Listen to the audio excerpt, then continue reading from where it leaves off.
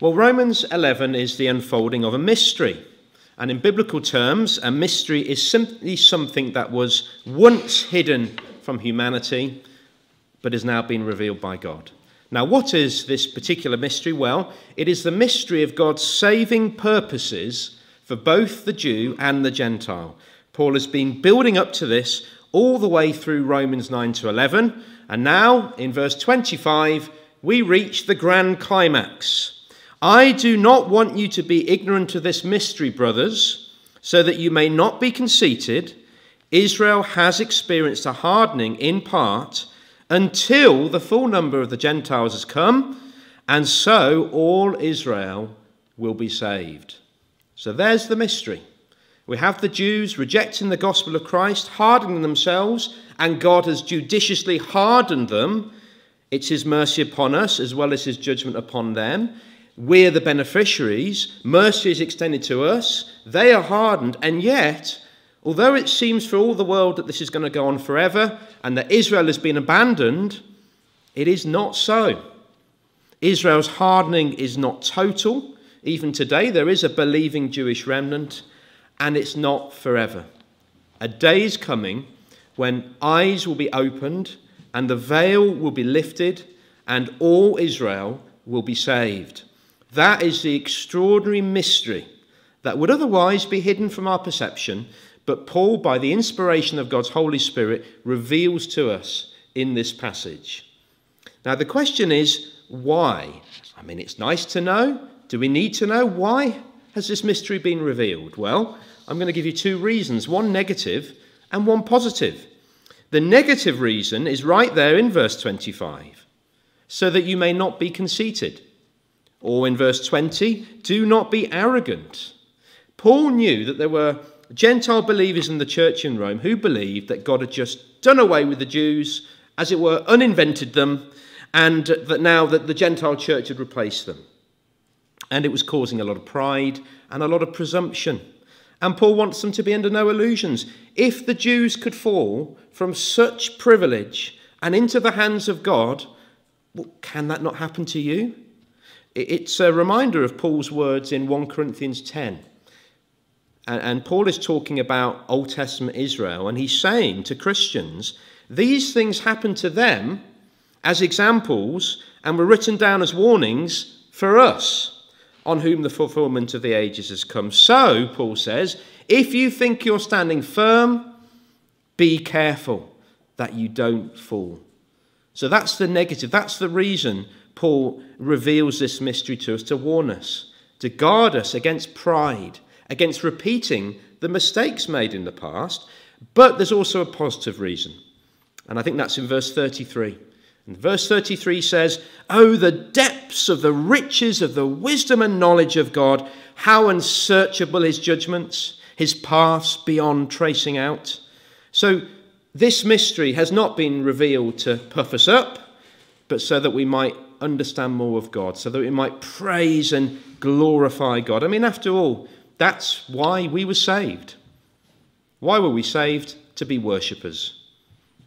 Our minds have been renewed to see the glory of God in Christ and to understand something of his purposes in our world, so that we might worship him. And it's interesting, isn't it? In verse 33, to know something of God's purposes is to realize how much more simply transcends our finite understanding. That we're very small people in the hands of a vast God, and yet far from causing us to doubt, this is to cause us to praise the greatness of God even more. That's why this mystery has been revealed, not to puff us up, not to give us some intellectual understanding, but to guard us against arrogance, to humble us, and to lead us to worship our God. And if all you do at the end of this sermon is you go out praising God, well, I'll have done my job, and I hope we will. I really do. Now, last week we considered the first 15 verses of this chapter, and Paul was arguing there that God has not cut off Israel forever, and that the Jews have not fallen beyond any recovery, and Paul was hinting at something special that will happen one day. But all this begs the first of two questions I'm going to ask to help guide us through this passage. And this first question is quite simply, why? Why Israel?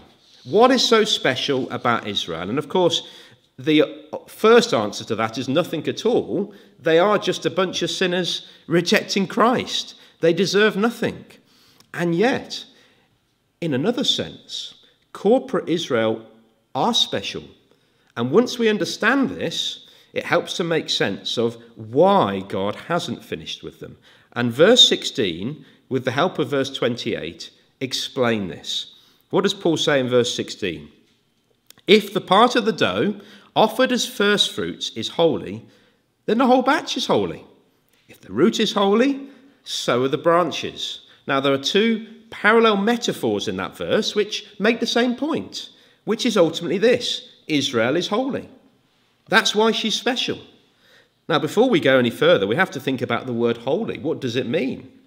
I have a holy sock, but it's because I've got a very big, long toenail. So what is holy? Well, it's often used, isn't it, as a kind of shorthand for moral purity. But the Hebrew word for holy basically means to set apart. And of course, it describes God, doesn't it? He is unique. He is other. He lives and he exists completely apart and separate from all other creatures because he's the only uncreated being. All life comes from him. And his character also sets him apart because he's morally pure and perfect, which is why we tend to associate holiness with moral purity. But the essential idea here is separation. God is above and beyond everything and everyone. He is separate. He is holy. So how does such a separate, holy God interact with ordinary, unholy creatures down here like us? Well, God calls them and he sets them apart for his service. In other words, he calls them holy. Now, God does this with things. Just as an example, in the Old Testament, the Ark of the Covenant was holy and sacred. To just touch the Ark was unauthorized. You would die. But it wasn't magic. It was just a wooden box. It was gold-plated, it was ornate, but it was just an inanimate wooden box. It had no innate power, regardless of what Indiana Jones and Raiders of the Lost Ark might tell you. It was just a box. But it had been set apart and consecrated by God for his use, and therefore it was holy. And in a slightly different way, but a similar way, this is the case with the people of Israel. They weren't morally pure, they weren't genetically superior, and not even every individual within Israel was regenerate. Paul is clear later, most of his countrymen were enemies of the gospel. And yet, corporate Israel had a special identity. They were a people set apart, consecrated by God for blessing and for service. They were to be the vehicle through whom God would bless the whole world. So they were holy. Now, Israel's holiness wasn't innate. It was on account of God's promises to Abraham, Isaac, and Jacob. And that is what the two illustrations in verse 16 refer to. So we'll take them in turn. In Numbers 15, God gave Israel instructions for when they settled down in the promised land. And they ploughed the fields and they reaped the harvest. And when they did this, they were to bring a cake, a portion of the dough from the first fruits of the harvest to the priest. In other words, the first fruits were consecrated. They were offered to the Lord. They were set apart for divine use. And Paul says the initial offering consecrated the whole harvest. So by unselfishly offering the first fruits up to the Lord, it had a consecrating effect on the whole harvest. If a small portion of the dough is holy, the whole batch is holy, Paul says. And there's an easier to understand idea in the second illustration. It's the same thing, really. If the root is holy, so are the branches. So a good, strong root means good, strong branches, upheld and nourished by the root. And Paul is telling us that the patriarchs, Abraham, Isaac, and Jacob, are the root. They are the first fruits, holy, set apart by God, for God. And verse 28 makes that very clear. In grace, God freely made promises to the patriarchs, which he can't break and he won't break.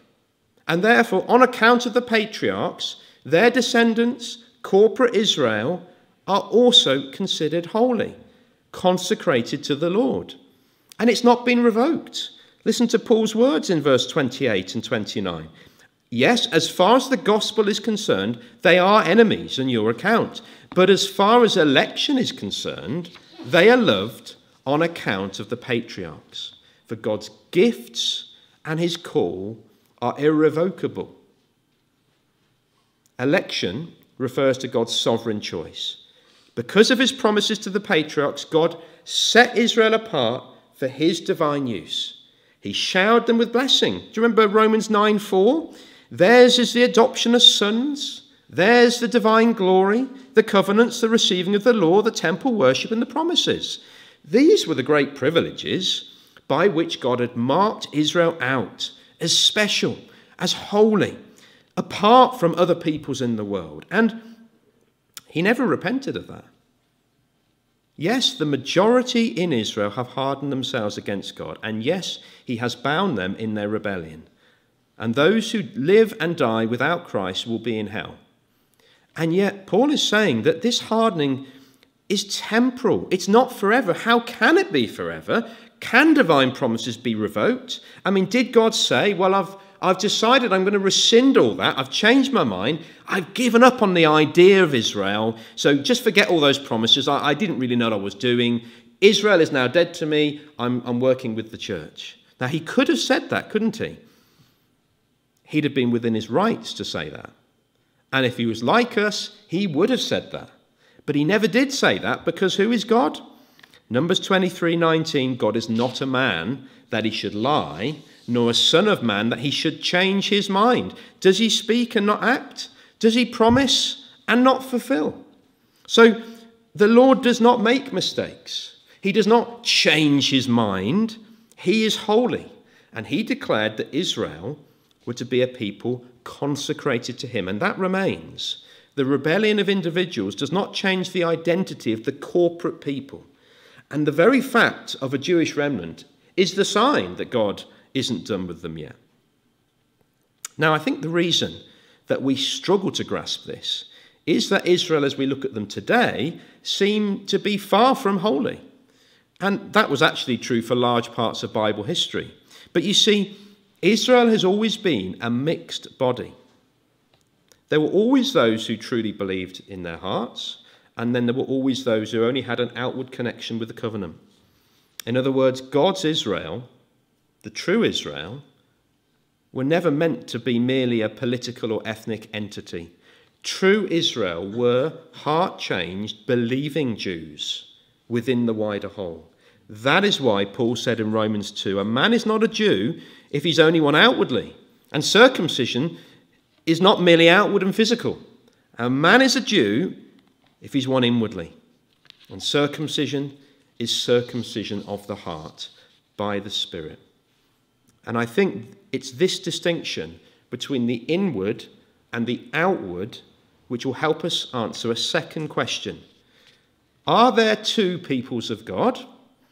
Do we have Israel there and the church there? Two completely separate peoples who both happen to believe in God. And you might think so, by the way some people talk. But I think to help understand this, Paul gives us another illustration in verse 17, and he speaks of the olive tree, one of the most widely cultivated trees in the ancient Middle East. A beautiful tree, a fruitful tree, also used symbolically in the Old Testament. And here, Paul uses this to speak of the people we've just been talking about, Israel, called by God, set apart by God, belonging to God. This is very much a tree with a Jewish root. And that root is the covenant promises given to the patriarchs. From the entire population of planet Earth, God chose to focus his promises on one man, Abraham, and his descendants, the people of Israel. And that is why, for nearly 2,000 years, the people that grew from this tree were mainly physical blood descendants of Abraham. They are, if you like, the natural branches. But God's promises could only ever be received by faith, not by sight. And the branches that would grow and flourish on this tree would only be Jews truly connected to the root. For this tree is inner Israel, made up of those who shared the faith of Abraham, who believed the promises, who trusted in God and not in themselves. Because you see, God always had a grander vision. It went far beyond natural bloodline. This tree wasn't to be merely a political entity, a nation with borders. The promises to the patriarchs always had an ultimate significance for the whole of mankind. As God told Abraham, do you remember in Genesis 12, through him, through your descendants, I'm going to bless the entire world. God's Israel were always going to be a light to the nations. And out of Israel would arise the Messiah, come to die for the sins of the world. That's why, even in the Old Testament, there were people like Rahab, people like Naaman, non-Jews from outside the covenant, drawn in by Israel's light. If you like, they were wild branches, unnatural branches, unrelated to Abraham, yet they shared his faith. And so God grafted them into that tree. And it was a little foreshadowing of the gospel age where this situation is flipped on its head. This Jewish tree, with mainly Jewish branches, is now a Jewish tree with many, many more unnatural branches. Gentiles grafted on. Because you see, today, and I think it was mentioned in our prayer, is the gospel day. This is the time of fulfillment. Abraham's great descendant, Jesus Christ, the Jew, he's come. The law, the privilege that marked off Israel from all the other nations, it's been fulfilled by Christ's perfect life. And all those old sacrifices that they had to do, they merely anticipated the once for all sacrifice for sin that Christ has now made, for the sins of all people, not just Jews. And this means something quite significant. Ephesians 2 talks of Christ. He himself is our peace. He's made the two one. He's destroyed the barrier, the dividing wall of hostility, by abolishing in his flesh the law with its commandments and regulations. His purpose, to create in himself one new man out of the two, thus making peace. And in this one body, to reconcile both of them to God through the cross, by which he put to death their hostility. So in this day, in the light of Calvary, the gospel day, Christ's work finished, there is no exclusivity. Paul says in Galatians 3, there's neither Jew nor Greek, slave nor free, male nor female, for you're all one in Christ Jesus. If you belong to Christ, then you are Abraham's seed and heirs according to the promise. Faith rests in Christ's work, and it always has done. No, Abraham didn't see it clearly, but he looked to the Messiah to come. So did all the Old Testament saints, even the ones that lived before Abraham. And now Christ has come, the fulfillment of the ages, and in trusting in him, you and I are brought into God's people of faith. We're non-Jews. We're wild olive shoots. We've got no right to be part of this tree. And yet by the grace of God and the death of Christ, through faith, we are grafted in to the olive tree. We're welcomed in to Israel. And this is a little part of the mystery that Paul is unfolding here in Romans 11. The extraordinary expanse of God's mercy. It's so great that in Revelation 7 it speaks of a great multitude that no one could count, from every nation, tribe, people and language. And yet the sad irony is that while the Jewish tree of faith grows ever more fruitful and many, many, many Gentiles are being grafted on, many of Abraham's physical descendants are perishing. They're ethnically Jewish. They're outwardly connected to Israel. Indeed, they claim to be Israel, but they're not connected to the root. They lack Abraham's faith. They don't believe in the promises. They won't accept God's son. And therefore God has, if you like, hewn those natural branches off. And though they remain outward Jews, they're not inward Jews. They're not connected and attached to God's olive tree. And here is the answer to the question. Are there two peoples of God? And the answer is categorically no. There is only one people, the Israel of faith. And faith is the distinctive.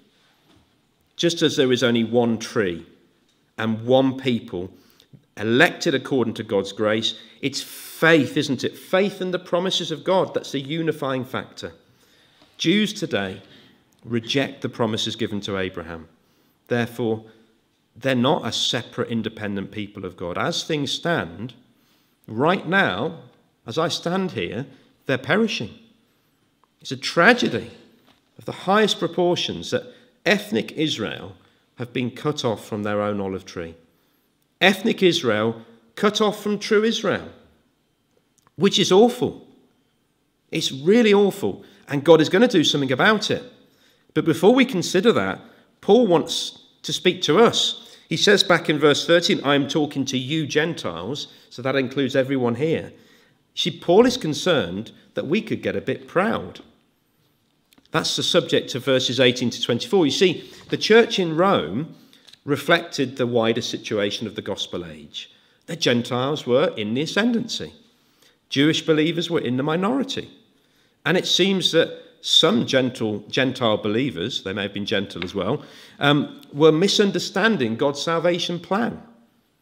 They thought that God had just given up on the Jews, that the church had replaced Israel, and therefore any Jew who now wished to join their church community had to do so on their terms.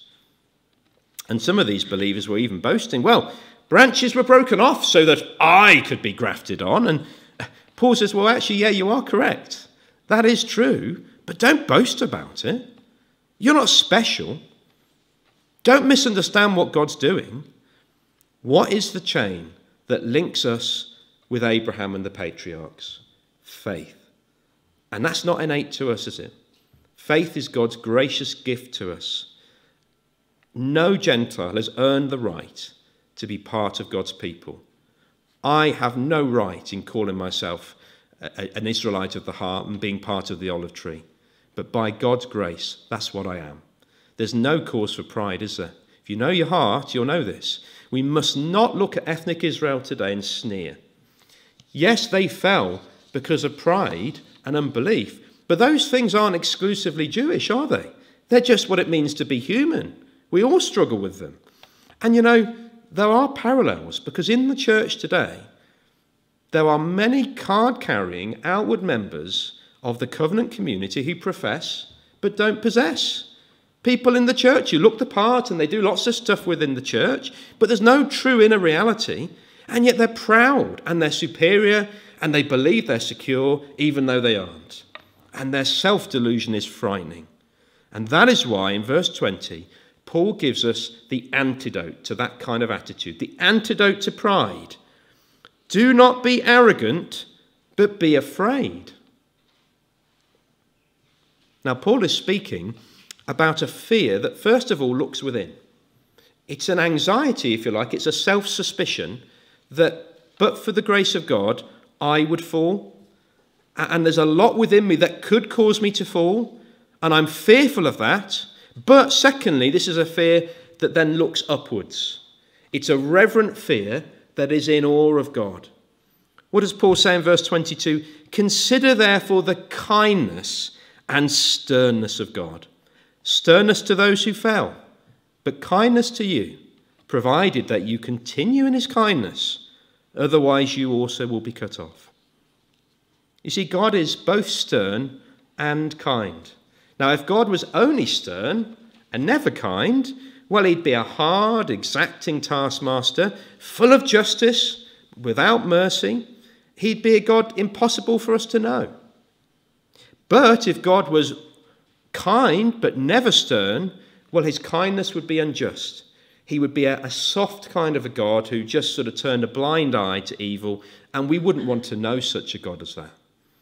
And God is perfect in his attributes, perfectly balanced. He is stern and he's kind. He is just and he's merciful. He is both just and the one who justifies those who have faith in Jesus. There are never any violations of justice. For there are only two options.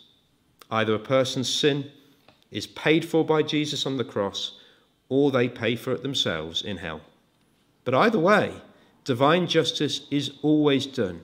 Sin is always atoned for, one way or the other. And yet how awesome that there is a way for it to be atoned and it doesn't involve me. Isn't it amazing that this just God is so kind, that mercy is so available, that those who are born into sin can be ransomed, healed, restored and forgiven? And that's where Paul wants us to be today. He doesn't want us to be conceited or superior. He wants us to be humbled by God's grace, in reverent awe of his kindness, dependent upon him, looking to him, trusting him, suspicious of self, resting in his grace. But in the meantime, what of outward Israel? What about the stiff-necked physical descendants of Abraham? What of them? Well, we're going to reach the climax now of the mystery that Paul is unfolding. That Israelite unbelief is not decisive because God's grace is what's decisive. God can soften their hard hearts and he can bring them back into the fold. Verse 23, if they do not persist in unbelief, they'll be grafted in, for God is able to graft them in again. After all, if you were cut out of an olive tree that is wild by nature and contrary to nature were grafted into a cultivated olive tree, how much more readily will these, the natural branches, be grafted into their own olive tree? Now, as he often does, Paul uses a very familiar how much more argument. So God has done this monumental thing. Contrary to nature, he's grafted Gentiles, non-Jews, wild olive shoots onto this cultivated olive tree. And if he's done that, then he can surely regraft the original branches back on, those natural Jewish branches. And in fact, this is precisely what God is going to do. This is the ultimate measure of God's kindness, that the sin of many individual Jews has not nullified his commitment to the whole. God has not forgotten the Jewish root. He still loves Abraham's children. He remembers the promises that he made to them. And therefore, verse 25, Israel has experienced a hardening. We've talked about this in the past. And they've hardened their hearts, but God has also hardened them. And it's happened in part, not in full. There is a Jewish remnant, but it's happened until the full number of the Gentiles has come in. And so all Israel will be saved. Now, some people suggest that all Israel in verse 26 basically refers to the church or to the community of the elect, to save Jews and Gentiles. But there's a problem with that. You see, Paul has used the term Israel 10 times in Romans 9 to 11, and each time it very clearly refers to ethnic Israel. And I think it would make a nonsense of that context to suggest that Paul is suddenly abruptly changing the meaning of Israel because, of course, these 3 chapters concern Paul's heartache for his countrymen, for ethnic Jews. And, of course, I think it would make verse 26 a statement of the blindingly obvious. All God's elect will be saved. Well, if they're elect, of course they will be. It doesn't really need to be said. And yet Paul is saying something significant that does need to be said. Ethnic Israel is perishing. The Jews are cut off from their own olive tree. They've hardened themselves, and God has hardened them, but he's done it for a purpose, so that he can bring many Gentiles into the assembly of faith. But when the full number of Gentiles has been saved, at a time known only to God, then there's something more. More than merely a remnant of Jews, all ethnic Israel will be saved. Now, all clearly doesn't mean all Jews without exception who've ever lived. I don't think God is going to retrospectively save those who died in unbelief. Judas Iscariot, King Saul, King Ahab, Korah. I don't think he's going to go back and save those people. They were outward Jews, but they didn't have circumcised hearts. They died in unbelief, and they're in hell.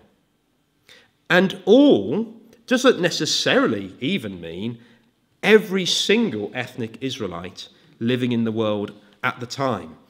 If you look into the Old Testament, you'll see examples of how all is used to speak of the vast majority, not necessarily strictly every last Israelite man, woman, child. So all, we don't know exactly. It may mean all, it may not, but whatever the number, it must at least mean very many, far more than the current remnant.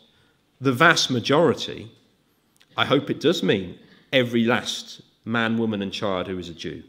We don't know, and we don't want to move away from what Paul is saying here and speculate. But what I should say is that Paul isn't speculating himself. He's not making this up. He quotes from Isaiah 59 and Isaiah 27 to give us a composite quote to back up what he's saying. The deliverer will come from Zion. He will turn godlessness away from Jacob, and this is my covenant with them, when I take away their sins. Now, interestingly, Paul's quote is slightly different from the original. Isaiah said, the deliverer will come to Zion. That's a reference to Christ's first coming. And it was very much in keeping with Jewish expectation of a Messiah who would come to Jerusalem.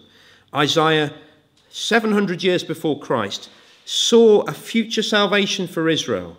After a lot of judgment and a lot of dark times, Isaiah saw light at the end of the tunnel. But Paul, of course, is speaking after Christ's first coming. He already knows that Christ has come and gone back to heaven. He's now in heaven. He's in Zion, the heavenly Jerusalem. And yet Paul sees in Isaiah's prophecy a greater fulfillment.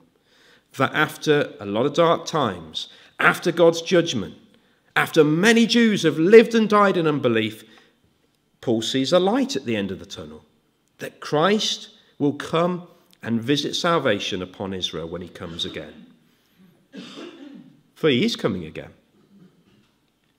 He's coming from Zion to this world to bring judgment upon the world, and yet amazingly he also comes to bring salvation for Israel. And just as it was the first time, so the second time. We're not talking about a political salvation. We're not talking about land or borders. We're talking about something far more important. We're talking about the salvation of souls. Christ will come to turn away godlessness and pride and unbelief and to save souls, Jewish souls. Now, when's it going to happen? Will Jewish eyes be opened literally the moment that Christ appears in the sky? Or will it happen sometime before? Again, we don't know. We can't speculate. It must be quite close to the end. We can say that. But I think what is clear is this, that salvation will come to all Israel the same way it's always come to the Gentiles, through Jesus Christ. The one they pierced is the one they will trust in by faith, and by faith alone. There are not two ways to get to heaven. There is no salvation other than by faith in the deliverer, in God's Son who died for sinners. And there's something else we can say as well, that Israel are not saved so that they can sort of exist in a separate part of heaven, away from the Gentiles. No, they are being grafted back into their own tree, the Jewish olive tree of both Jew and Gentile, precisely as God always intended. And in that glorious day, there isn't going to be any confusion. Nobody's going to ask, well, are there two peoples of God? Because the outward and the inward will be united. Now, I'm going to ask the question I asked at the very beginning. Why? Why is God going to do this? But I think the answer is now clearer. Now we've got to the end. And the answer is divine mercy. That's what all this is about. If you look at verses 30 to 31, Paul keeps talking about disobedience and mercy. And that is the long and short of it. That the Gentiles were disobedient for so long, and yet God showed them mercy. And now the Jews are disobedient, and God's going to show them mercy too. There's a symmetry to it. We could even say that although people, Jew and Gentile, are always responsible for their sins, God, in his mysterious providence, allows them to sin so that he might show the greatness of his mercy. Now, try and wrap your mind around that. It's mysterious, isn't it? And I don't really understand exactly how all this works. It's one of the most difficult passages I think I've ever preached on. But I think the question is, why should I fully understand all these things? And why should you? Paul says, who has known the mind of the Lord? Or who has been his counselor? That's what God asked Old Testament Job. Job was going through unbelievable suffering, and he was demanding answers of God, and we would have done as well. And God says, well, who are you? Who are you to ask me? You don't know what you're talking about. Were you there when I created the universe? And of course, Job couldn't answer. All he could do was humble himself. And that's our calling, isn't it, today? Who are we to gainsay God or second guess what he does? The point of these verses is not to puff us up with knowledge, and it's not to get us all debating and arguing and dividing over secondary issues. Nothing like that. These verses are here so that we might see the glory of God, this stern God of justice who is yet so kind and shows such mercy. And so we can, I think, echo Paul. Oh, the depth of the riches of the wisdom and knowledge of God. How unsearchable his judgments, his past beyond tracing out. He's the God of our salvation. He will save all Israel too. Praise his name. Amen.